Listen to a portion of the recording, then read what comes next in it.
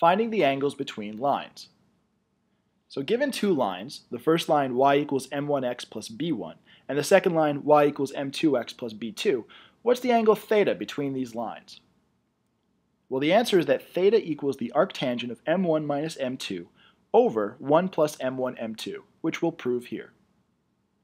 So first our axes, and now we can draw our lines y equals m1x plus b1 and y equals m2x plus b2. Here's the angle theta, the angle between the lines that we're trying to find. Now instead of drawing theta, we can draw our angles phi 1 and phi 2, the respective angles that these lines make with the x-axis. And we can relate these angles back to theta using the relation theta equals phi 1 minus phi 2. Now we have a way to relate these angles phi 1 and phi 2 to the slopes of the lines m1 and m2 using tangent functions. Specifically, m1 equals the tangent of phi 1 and m2 equals the tangent of phi 2.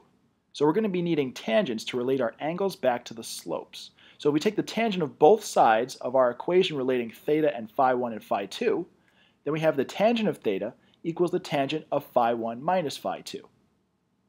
And we can rewrite that as the tangent of theta equals the tangent of phi 1 plus negative phi 2. And now we can use our tangent addition identity.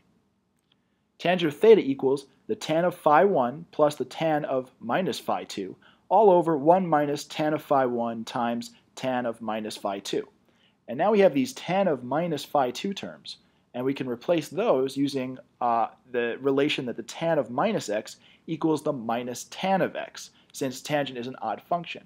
So if we use that relation and plug it into the tan of minus phi 2 terms, then the minus sign comes out of the tangent. So we have tan of theta equals tan of phi 1 minus tan of phi 2 over 1 plus tan of phi 1 tan phi 2.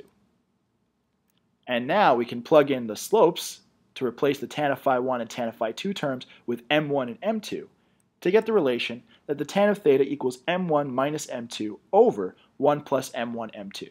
And now if we take the arctangent of both sides, we get our final result, that theta is equal to the arctan of m1 minus m2 over 1 plus m1 m2.